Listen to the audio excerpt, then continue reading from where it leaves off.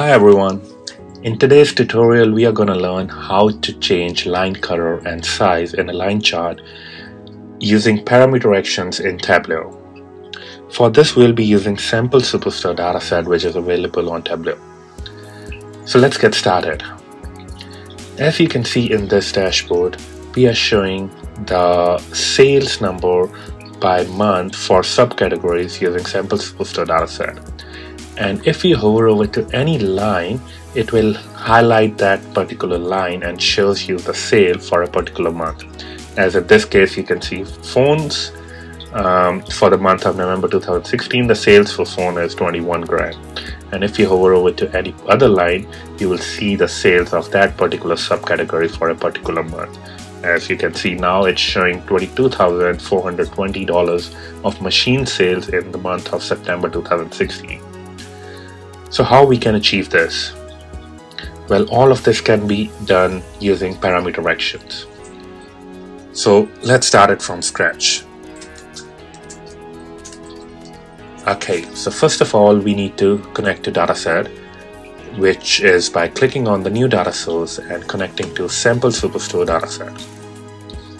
Once we are connected, first of all, we need to bring the sales in the row shelf. And then we need to bring the order date into column shelf. And this will help us to show the sales by month.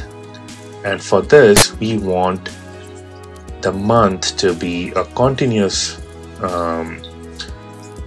chart. So for this, we will select month like this, and you will see the month over the period of the sales over the period of time. And now we need to bring subcategory into detail section. So for this we will just drag the subcategory into detail, and you will see all the sales by subcategory. You will see so many number of lines, which is hard to read. So for that, what we are trying to do here is to create two different calculations, one for changing the line color of each of these subcategories, and other one is to highlight the line size. So how we can do that? So first of all, we need to create a parameter. So we will create a subcategory parameter. Subcategory parameter, and we will create it as a string, and we will keep it blank as of now, and just click OK.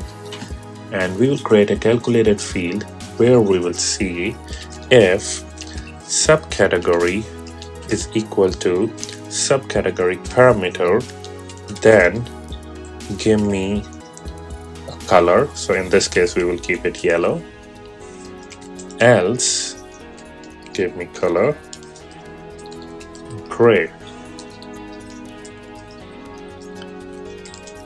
and so this one is used to highlight the line color. And same way we will create a duplicate calculated field, and we will edit it for highlighting the line size. And in this case we will do the same thing. If the subcategory is equal to the subcategory parameter, then we say we want the size 4, else we want the size 1 of these lines. Now we need to bring these two, line color into the color shelf and highlighted color into detail cell, highlighted line size into size shelf, size mark shelf. So we will bring it here, and right now because our parameter is by default not selected anything, so let's edit it, and let's say by default phone. Or I guess we do have phone. So what we will quickly go and check it, what all subcategories we do have. So we have phones, so I will edit that too. By default, keep it as phones, and you will see how the color changed. Now we will reduce the size to our requirement, so maybe this looks alright. And same way we will edit the colors, and we will change the gray color to keep it a bit lighter. And now maybe I will just format the background to make it a bit darker. So let's choose black in this case, and we just format the grid lines, remove the grid lines, and gray color we want a bit darker because it's the dark background. So in order to keep it consistent, so maybe we keep somewhere here. Yeah, that looks a bit better. So as you can see here, when we hover over to each line, you can't see it highlighting. So for that, we need to go to worksheet and set up an action. So in this case, we go to add action and then go to change parameter. And here we will create a new parameter action for highlight the line. And we will just say target parameter. In this case, we want subcategory parameter. We click on that, and the field we need is subcategory sample stores. We select that one and we do it on hover over.